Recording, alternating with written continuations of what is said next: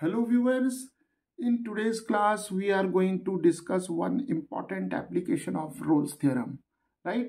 And here we'll try to apply the concept of Rolle's theorem to this problem, right? And this problem belongs to the concept of theory of equations, right? So here we have this problem in which we have to show that there is no real number k for which the equation x cube minus 3x plus k is equal to 0 has two distinct roots in the interval that is the closed interval 0 comma 1, right? So now we'll solve this problem with the help of Rolle's theorem, right?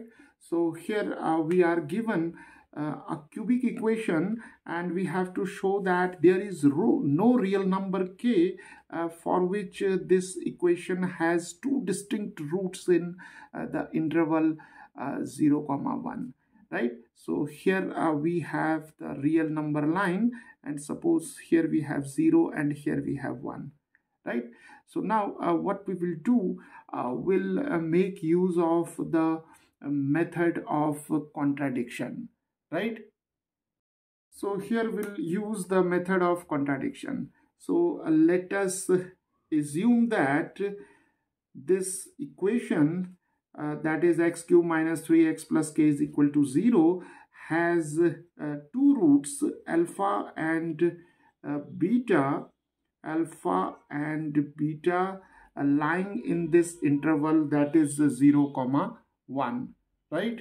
So here we are assuming that let this equation has two roots, alpha and beta, which lies in the interval 0 comma 1. So let us further assume that alpha is less than beta, right? So now we can see that here we have an interval from alpha to beta, right? So we can construct an interval alpha to beta which is a subset of this interval that is 0 comma 1, right? Okay, so now here comes the role of Rolle's theorem, right? So what we will do, we'll construct a suitable function, right? So we'll construct or we'll frame a function, f of x, right? And we can take f of x from this equation. So f of x can be taken as x cube minus 3x plus k, right? And now we'll apply Rolle's theorem to this function in the interval alpha comma beta, right? So before applying Rolle's theorem to this function, let us quickly see the conditions of Rolle's theorem. Now suppose we have a function, say y is equal to f of x, which is defined in some interval a comma b, right? And if this function is continuous in the interval closed interval a comma b, and if this function f of x is differentiable or derivable in the open interval a comma b, and the third condition is f of a is equal to f of b, right? That is, the value of the function at these two endpoints are also equal. So if a function which is defined in this interval a comma b, and if it satisfies these three conditions, then Rolle's theorem says that there must exist some point c between these 2 points a and b, such that the derivative of this function at this point c should be equal to 0, right? So this is Rolle's theorem. So let us apply the conditions of Rolle's theorem to this function in this interval. So here a is alpha and b is beta, right? Now see, f of x is a polynomial function, right? F of x is a polynomial function, and we know that each polynomial function is a continuous function in the set of real numbers, right? So this function is also continuous in the interval that is alpha beta, right? So being a polynomial function, this function f of x is continuous, right? Now let us find out the derivative of f of x.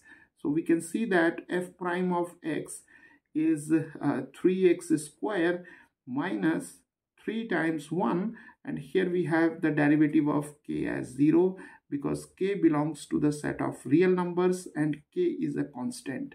So f prime of x is equal to 3x square minus 3, right? And we can again see that this function f of x has derivative at each point in the interval alpha comma beta, right? And moreover, alpha comma beta is a subset of 0 comma 1, right? So f of x carries a finite derivative in the interval alpha comma beta. Now the third condition, right? Now see, f of a should be equal to f of b. Now see here, f of alpha, let us find the value of f of alpha. So f of alpha can be obtained by putting x is equal to alpha in this function. So we have alpha cube minus 3 alpha plus k, right? And we can easily see from this equation that this equation has two roots. We have already assumed that this equation has two roots, alpha and beta. So alpha should satisfy this equation, beta should satisfy this equation. So we must have alpha cube minus 3 alpha plus k is equal to 0. Similarly, beta cube minus 3 beta plus k is equal to 0, right? So this quantity should be equal to 0 by virtue of this equation. Similarly, f of beta is beta cube minus 3 beta plus k, right? And again, by this equation, beta cube minus 3 beta plus k is equal to 0. This expression is again 0. So f of alpha is 0, f of beta is 0. So we can readily see that f of alpha is equal to f of beta, and both the quantities are equal to 0, right? So now Rolle's theorem says that once this function satisfies these three conditions, there must exist some point, say x is equal to c, which belongs to the interval alpha comma beta, right?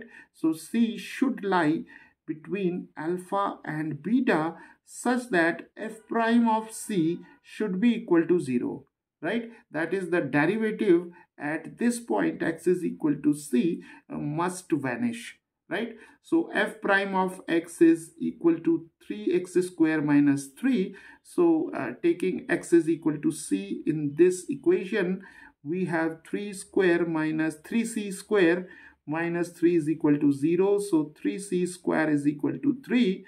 So c square is 3 over 3, that is 1. So c is equal to square root of 1, and c can be taken as plus minus 1, right?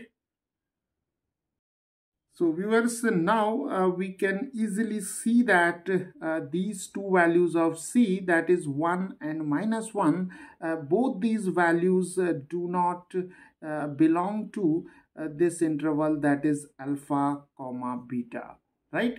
Why? Because see, c is equal to minus 1 is outside this interval, that is 0 comma 1, right? And since alpha comma beta is a subset of this interval, so obviously c is equal to minus 1. It does not belongs to this interval, that is 0 comma 1, right?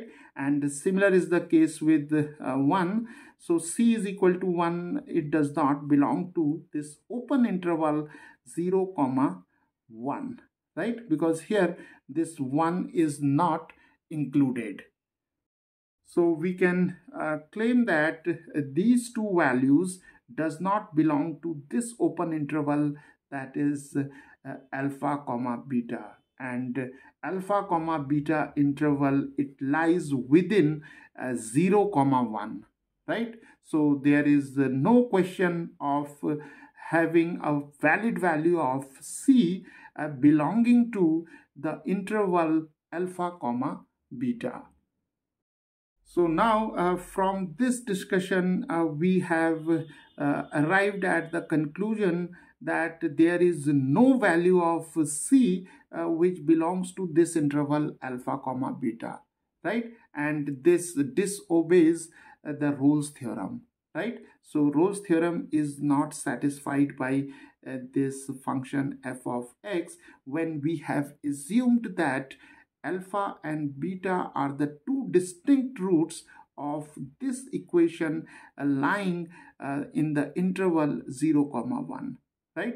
So our assumption that this equation has two distinct roots in 0 comma 1 interval for some real number k was wrong, right? So now we can safely claim that there is no real number k for which this equation has two distinct roots in this interval 0 comma 1, right? So viewers, this is how by applying the concept of Rolle's theorem, the important problems from theory of equations can be resolved, right?